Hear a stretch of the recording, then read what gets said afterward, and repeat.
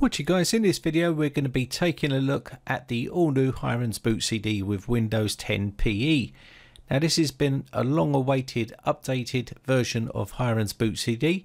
Now if you haven't subscribed yet, don't forget to hit that subscribe button and hit the bell notification button to be notified when we upload new videos every day on this channel.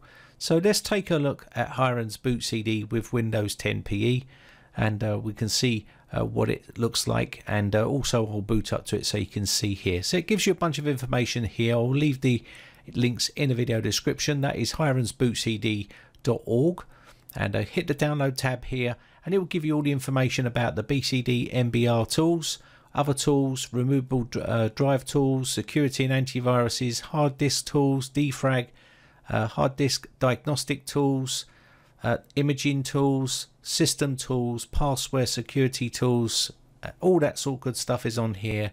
Windows recovery, networking, it covers all the areas, and you've got some really good programs on there. Now you need to come down to where it says file and you can download that ISO file.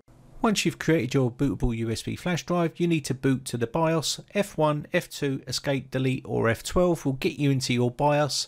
Then you can hit settings, then boot on your menu. Yours may look different, but it will be the same thing. You need to get to the boot order, and you can see here boot mode selected, legacy and UEFI. I've got mine set as that because sometimes by default it's set as UEFI, and I like to have it as both, and it makes it easier. So if you go to boot option 1, you should see USB hard disk and your hard disk drive there. Mine's called SanDisk. Yours will be whatever USB flash drive that you're using. Then you can go into advanced here. Once you get into the advanced options, you'll be able to go into USB configuration. I just like to check in here just to make sure everything is okay. And you can see here legacy USB supported has been enabled on mine, and I like to leave it like that. Say yes to save these configurations, and then we can push F10 and save and exit, and then boot to that USB flash drive. I will show you how to create a bootable USB flash drive in another video, and I'll post that after this video. So once you've got this booted up, you will see the screen what you're seeing here, and this will give you access to a bunch of tools which allows you to fix and diagnose computers. And if they're not booting, or maybe you want to recover data because you've lost data, or maybe there's something wrong with that computer and you want to try to run some fixes, you can run it from a Windows 10 pre-installed environment, which is what you're seeing here. You can see BCD, MBR tools. We've got a bunch of other tools in here which allows you to run fixes and diagnostic tests on that system. Now obviously malware removal can be done from here manually, but you can run malware bytes and stuff like that from this environment, but it's not going to be as effective as it would be if you was booted up to the main desktop. You can see here data recovery, get data back, and there's a bunch of other tools on here which you can use. Now get data back is one of my go-to tools for recovering data via software, and it's a pretty decent bit of kit. It's probably one of the best ones out there, and I've used a lot of them over the years, and it does do a thorough deep scan of the drive sector by sector, and you can pull that data back. Now Windows PE disks are essential as a PC repair tech. They allow you to do a lot of useful stuff, and you can see here if the PC doesn't boot, you can run a test on that drive to see whether the drive is failing by using Windows Digital Data Lifeguard Diagnostics, which is Western Digital's hard drive scanner. It will test for bad sectors, also failing drives.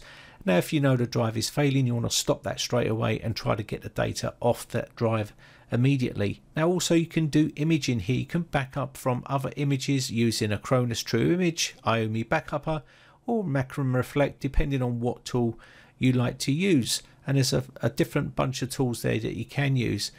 Now once you boot up to this, you'll be able to restore from an image that you've got saved on an external drive and put it to that drive so it can overwrite the original image. You've got IOMI Partition Assistant, so you can play around with the partitions on that drive as well by using this tool.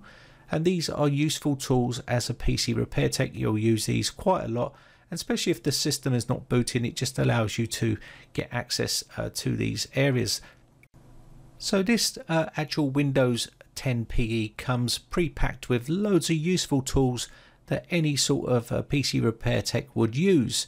Now obviously I wouldn't be using the burning tools, they're not my sort of thing, but other tools which are system tools, which is Redshot, registry backup and tools like that, are useful when you want to do certain things from a pre-installed environment. You've got sysinternals, system tools on there, a bunch of tools there, Windows recovery, which allows you to reset the Windows password if you've forgotten it, and also you can see here we've got other bunch of tools in here like malware scanners. Now Malwarebytes anti-malware is not going to run so good in this environment. It doesn't work as well in a Windows 10 PE environment or pre-installed environment.